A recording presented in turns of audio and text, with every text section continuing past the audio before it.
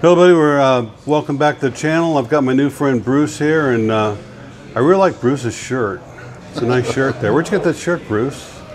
San Diego, I believe. I'm trying to okay. remember where exactly, but I can never find good shirts here. I'm always looking. So, you're from San Diego, or? that's right, San Diego, California. I lived in San Diego back in the 70s. Used to manage a hotel there called the Knox Hotel. It was $25 a week. You can imagine what kind of hotel that was. But you got a free apartment. That's why I took the job. Oh, okay. So it was a good deal having a free apartment. Was that off of one of your cruise ships? No, this is long before cruise ships. Oh, okay. I was like 21, 22, something like that. Oh, And I was back there again living there in the 80s. And I was artistic director of the Harlequin Dinner Theater, which was on Harbor Boulevard. Did that for a couple of years. So what did you do back in California? well, I did a few things. I got there, what brought me there was the Navy. Oh, really? So I was in the Navy there for, almost 4 years, approximately. And then, but I was transferred. So it wasn't my full stay with the Navy, so. What did you do in the Navy? I did a few things. I flew search and rescue. I was an aircraft mechanic. You know, there's a lot of things that go along with that, of course.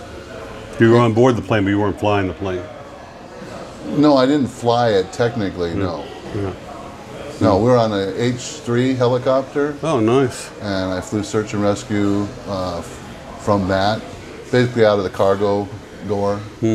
They have you sit there, and then you have another crewman that sends you when they're ready to drop you to rescue somebody, you know, basically. Well, that sounds exciting. Like instead of like some kind of drudgery work, you're out there doing what you're trained for, you know? Yeah.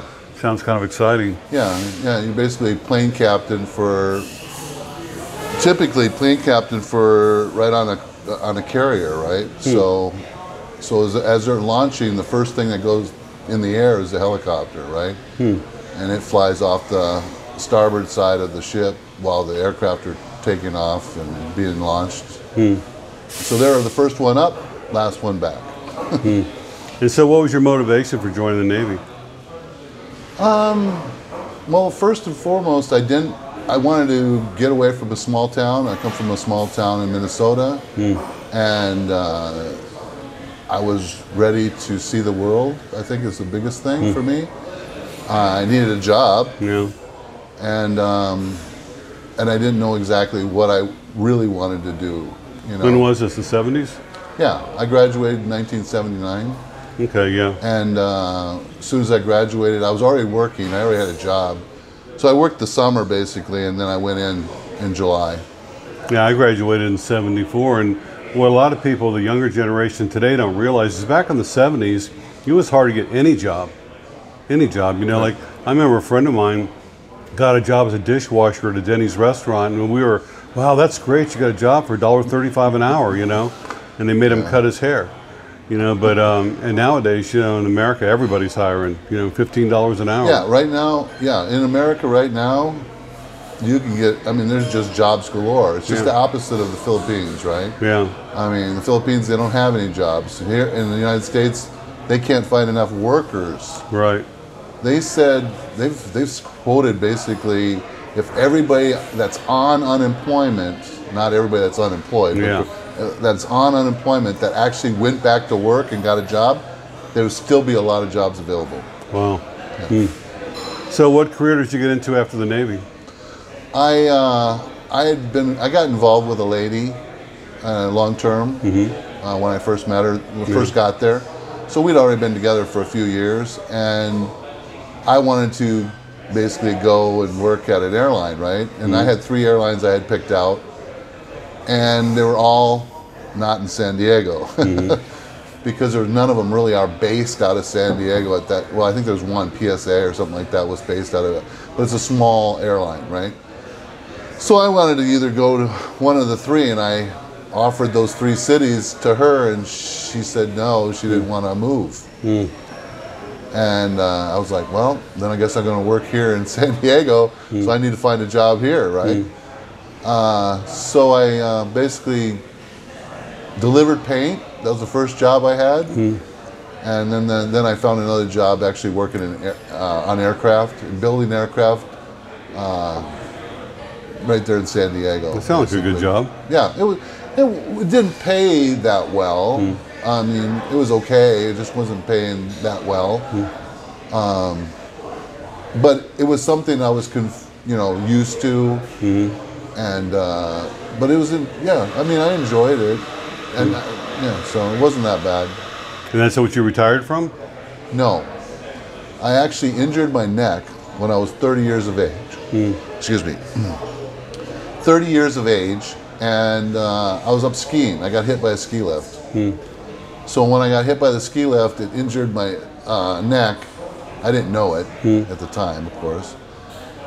And once I injured my neck, I went back to work, and I couldn't work over my head because there was a lot of overhead work. Working with tools that are 15 pounds, all day long. I couldn't do that type of work over my head anymore. So I had to change careers. So that's what I did. I changed careers, and I chose to go into computers. No, So good choice. that's what I retired from. Software support, and basically software support for a company in San Diego. So you're one of those guys that knows his way around a computer pretty easily? I mean, things have changed a lot since I retired. I retired very early compared to most people. How old were you when you retired? 55. That is young, wow. Yeah. So I retired. I didn't know I was retiring.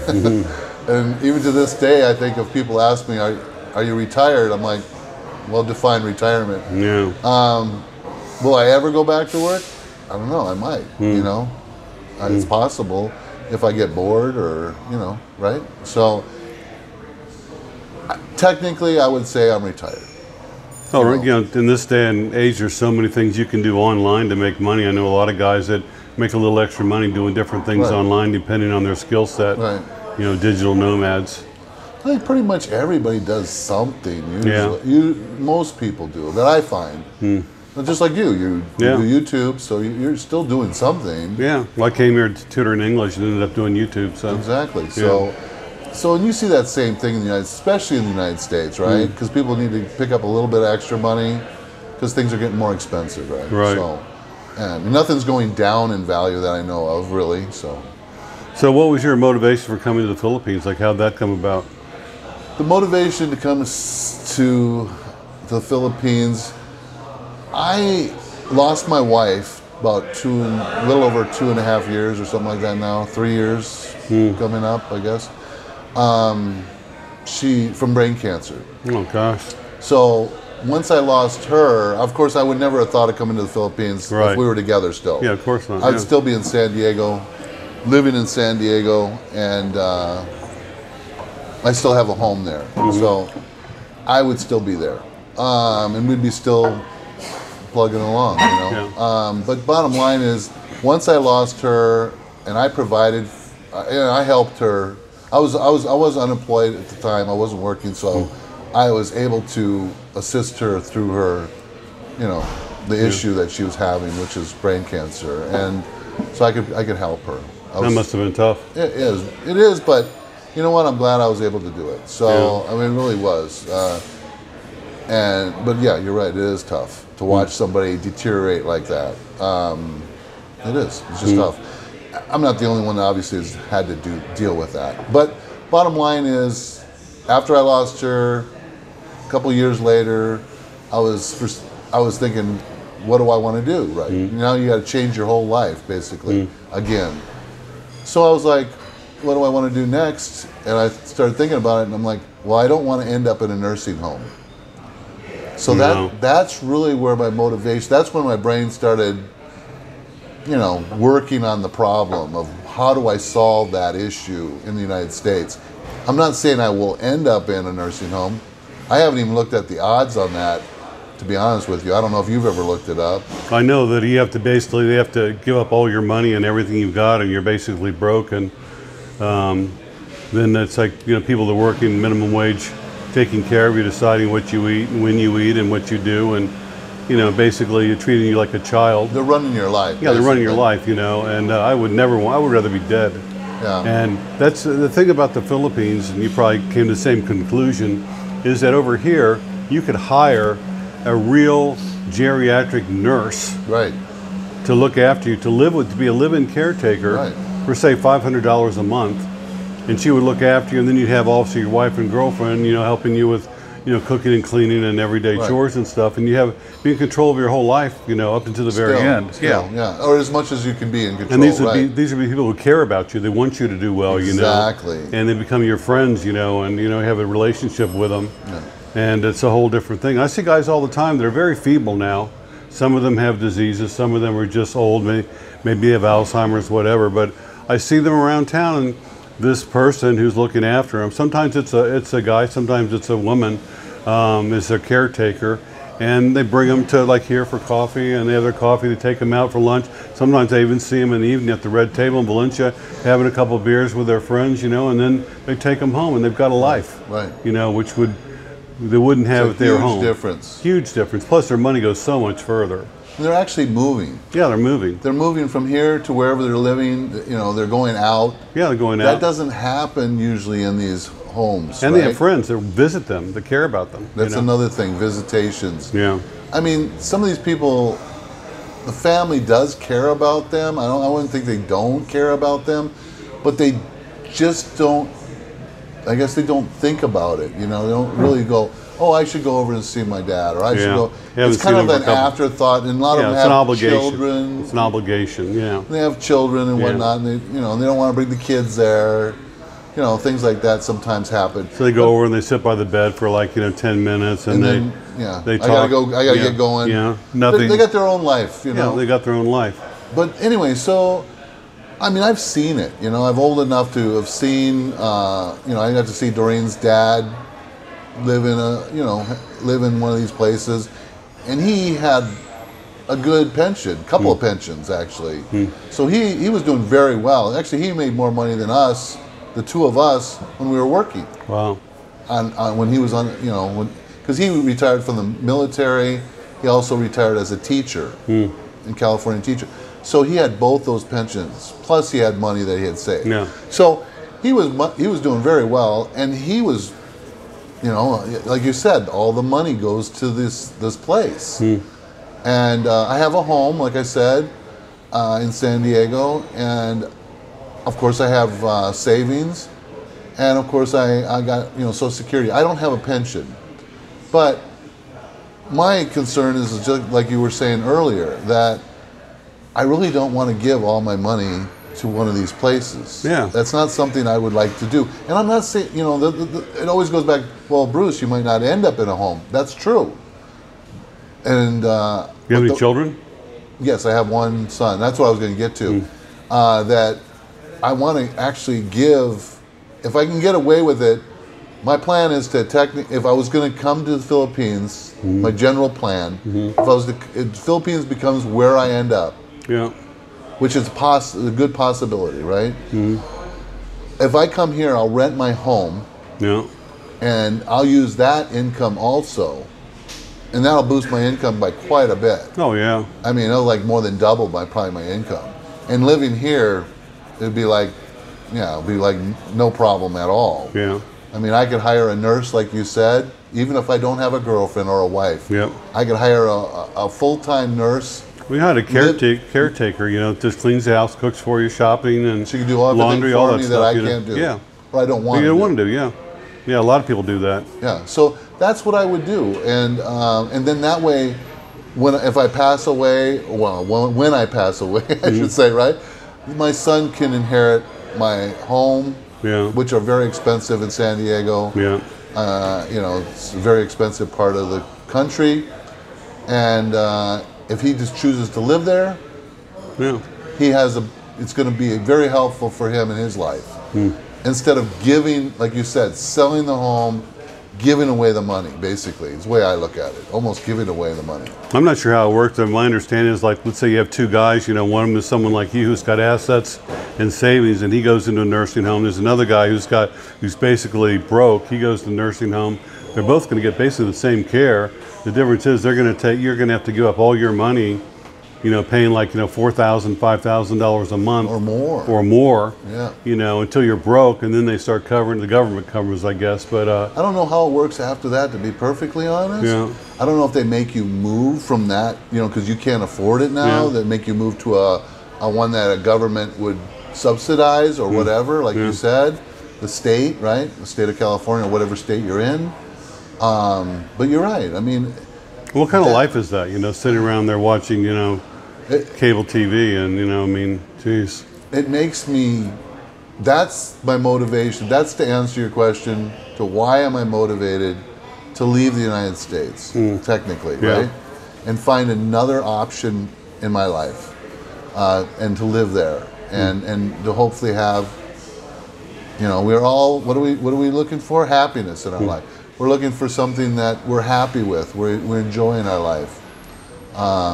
Well, I talk about a lot of times is friendship too, and like, I don't know how many friends you had back in San Diego, that's but all part of it, right? yeah, but here it's like, you know, I've got so many friends, I can't keep track of them all, and new ones every day. And of course my channel helps with that a lot too, but most of the guys that are here today in this coffee shop have made all kinds of new friends, and they have, like, you're inviting to weddings and birthday parties and barbecues and all kinds of Right. stuff, and little side trips and stuff. And A lot of outings, right? yeah, all kinds of outings, and you find yourself having, you know, say, are you going to get bored? It's just the opposite. You have so many options of things to do. Like, you wake up and say, oh, I got to choose this or this or this today. A bigger social life. Yeah, way better social life. You know, that's not costing you anything. It's not like, you know, real expensive. Even if you wanted to, say you're a golfer. I've never played golf in my life, but if you play golf here, it's super cheap to play golf here, you know, compared to like in, you know, California. Oh, yeah. Well, everything's gone up there. I don't know if you might not be aware of exactly what's going on there, but I just came from there, obviously. Yeah. I mean, they've closed down golf courses mainly because of watering. Yeah. Because the watering has cost them so much money to keep these golf courses green and maintain them, that they've actually closed them down, especially during the pandemic. That's kind of where it all kind of started, trying to trickle down from there. And I don't know how many have closed, but a few of them have closed. That, or they have to raise the rates, but if they raise the rates, then what happens? You know, how many more golfers are you going to have? Yeah. You know, can they actually afford to keep it open? So they've actually sold them. They, you know, these guys have said, well, you know, I have all this land. A developer wants X amount, right? So I'm better off selling it to the developer, you know. But anyway, yeah, golfing. So golfing has gotten really expensive in San Diego. I'm not a golfer, Yeah, so I'm not either. I don't have to worry about it. The only time I've ever golfed is when a family member has said, let's go golfing. I say, okay, Yeah. can I use your golf club? So when do you think you'll make the decision? You're just here kind of check. Final decision? Yeah.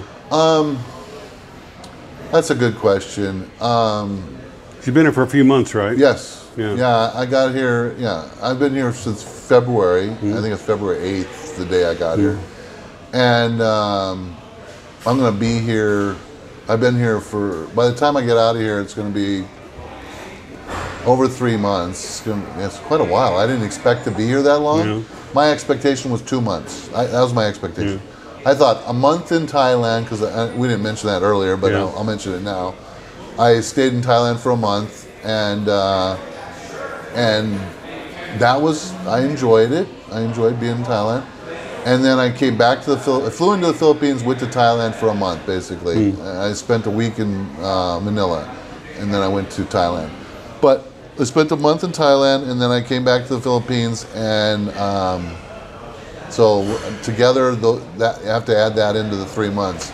But I'll be probably almost 4 months by the time I go back. I did not expect that. I thought 1 month in Thailand, 1 month in the Philippines. That's what I thought, and I'd go back. Yeah. But I did the throwaway ticket. Yeah. Right? Yeah. I knew that I didn't have a set date, so why buy a round trip ticket? I know some guys, what they do is they go ahead and buy a full price ticket, you know, return ticket. So when they get here, they just go ahead and get refund it, so they don't have to pay anything. I didn't know you could even do that. Huh. Yeah, so they buy a full, you know, one that you can get a full refund from. So they pay that amount, and then when they first get here, they go, no, I don't want it, and they refund them. And of course, I'm sure it takes a little time to get the money from the airlines, but The throwaway ticket's easy though. the throwaway ticket costs what, $12 or something? Yeah, I can't remember exactly how much I paid, but I've done a few of those. I did one for Thailand. I've done one for the Philippines, you know, twice now. But yeah, I mean, the throwaway tickets works out really well, so I don't waste any money, Yeah. you know, for a round trip ticket that I don't even know I'm going to be leaving then. Yeah, right. I already extended just recently. I extended here in Domageddon. I had to extend, obviously. They go 30 days is your free, right, Yeah. visa, and then you have then they go 29 days. I don't know why it's 29, but that's what you pay for. And that's what I'm on now, the 29 extension. Then I think that's like 1 month, 2 months, or 6 months. Right. The choices. So to answer your question, when am I going to make that decision? Well, I have to go back to the United States because I didn't, you know, there's a lot of things I have. Yeah. There's no way I could not go back. I mean, it would be very difficult not, you know, to do that. So I have a lot of loose ends, obviously, to take care of. I got a home that I got some things I want to do to the home to prepare it if I'm going to rent it out. Even if I'm not going to rent it out, I still have things I got to take care of. Clean it out. Yeah. That's probably one of the biggest things is Yeah, that's the biggest all the thing. stuff that you collect over the years. I know how that is. You know, especially in a marriage. Yeah. And that has not been done yet. So a lot of things like that has to be done. And my son's still back there. I didn't mention that he's going to college still, and he might even decide to go for his master's possibly. So he might be back there for another 2 years. So things like that. There's just loose ends. You know, I think people understand what that's about. Maybe it'll all make sense. You'll make the final decision once you're actually back there, living that life again. Right. And you can, you know, I can really sit down and compare the two. think about it. Exactly. Yeah, pros and cons. Yeah, yeah. Yeah. So that's one of the things I mean, I'm definitely thinking about it.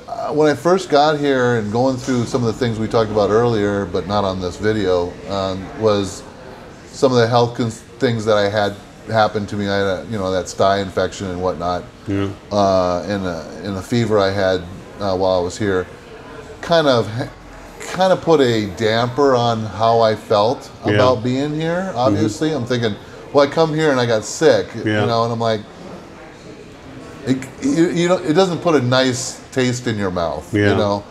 But now that I haven't been sick for quite a while now, and I've been enjoying and doing the things that we planned on doing while we're here. That's improved my feelings about it. And getting to Domageddon as another new place, because I was thinking, okay, one of the places I thought about by your guys' videos, different people from here, obviously, doing videos, or obviously that's one of the reasons I'm even in Domageddon. Yeah. Otherwise, I don't even know if I'd be in Domageddon at all. Well, same for me. I saw videos. That's why I came here too. I mean, seriously. I mean, I'd be somewhere else probably in the Philippines, for that matter. I wouldn't be in Domageddon. I would have been in Thailand. I wouldn't have even come here. Yeah. Just stumbled across the video and changed my life. Yeah. I mean, it's Just totally random. I mean, when you have people doing these vlogs and you're watching them, you're like, oh, I should check out Domageddon. Yeah. So that's the reason I'm even here at all, in Domageddon. At first, being in Domageddon, I was like, wasn't quite sure about it. But now the longer I'm here, I'm feeling more comfortable. I guess is the better way to say it. Because it's so hot, and that's one of the things This is the hottest time of year though right now. It's like really, it'll get better. Yeah, and so that was probably one of my biggest issues, especially coming from San Diego. Yeah. San Diego's weather, as you know, beautiful. Yeah, perfect. Yeah. You know, coming from that type of weather to the Philippines is a big shock. One of the things that I always find interesting is when I'm watching some of these vlogs is sometimes the interviewer doesn't ask where they come from in the United States. Yeah. Sometimes that doesn't come out directly. Right. And because you're like, oh, what do you think about the Philippines? And I'm like, where are they coming from? Yeah. And I could probably answer the question for him, Because if he comes from a cold climate, chances are he likes the Philippines because it's nice and warm, right? And then it's balmy. It's a Well, there are tropical- higher elevation places. We were discussing this off camera Yeah. that, you know, it's 20 degrees cooler there, maybe even more than that. You know, Right. And you've Like got the view- Baguio, yeah, like right. Baguio, and you got views of the mountains and everything, and a lot right. of expats living there, and you can be in the city in, you know, say half an hour, 45 minutes. So you know, there are other options. You know, Right. if the heat bothers you that Right. much, you know. And that's what I'm going to be doing. I haven't invested. I went up here to Valencia. Yeah, I lived up there for 2 years. Yeah. It's, the higher you go up, you go all the way up to Castro Falls. It's way cooler up there. I haven't been there. Yeah, And- just take that road and just keep going till it dead ends up there. It dead ends at Castro Falls, and there's some fancy houses up there that foreigners really? have built. Yeah, really nice houses, you know, mansions that they built up there, all by foreigners. So I'll be looking for probably a cooler environment. Yeah. Possibly than Domageddon. I'm not saying I'm throwing away Domageddon as an option. I'm not. It's still an option for me, but I'm definitely going to investigate the cooler weather areas of the Philippines, like Baguio. Yeah. And I'm definitely going to Baguio. I'm headed from here today. You know this Yeah. information. That I'm flying out of here to Cebu today, or tonight actually. And from Cebu, I'll spend 3 or 4 days there, and then I'm flying. There's a direct flight. There's the only place that you can fly from is from Cebu to Baguio. Is from Cebu. I mean, well, that sounded kind of silly, but you can't fly from Yeah, I know. Domageddon No. directly to Baguio, Yeah. and you can't do it from Manila either. Yeah, So that's why I'm doing the flight from Cebu directly to Baguio. Then I don't have to deal with the bus ride up there. yeah, you 'Cause don't want to do that. Otherwise, I would have to fly into Manila, of course, and then take the bus. Yeah. Not really. Well, I'd rather fly it in. I think you're doing everything the right way. You're taking your time, you know, you're comparing things, and Yeah. you know, you're financially stable, which gives you the flexibility of doing whatever the hell you want. And That that's helps. a big, you know, help right there. That helps a lot. And you know, it'll all fall in place for you. You know, and if the Philippines isn't right for you, there's lots of other countries too. You know, Exactly. many places to go. Like And you're- Thailand, when we yeah, mentioned like Thailand. Thailand. You know, you're a young, healthy guy. There's many places you can go. But anyway, I really appreciate you taking your time, Bruce, and sharing your interview. I know I had to push you to do this, and I know you're hot up here, so thank you so much. And Definitely warm. when you come back, you know, I hope you look me up. You know, and get together. All right. Thanks for watching, everybody. Thanks for subscribing. We'll Peace, see you next guys. time. Peace. Bye.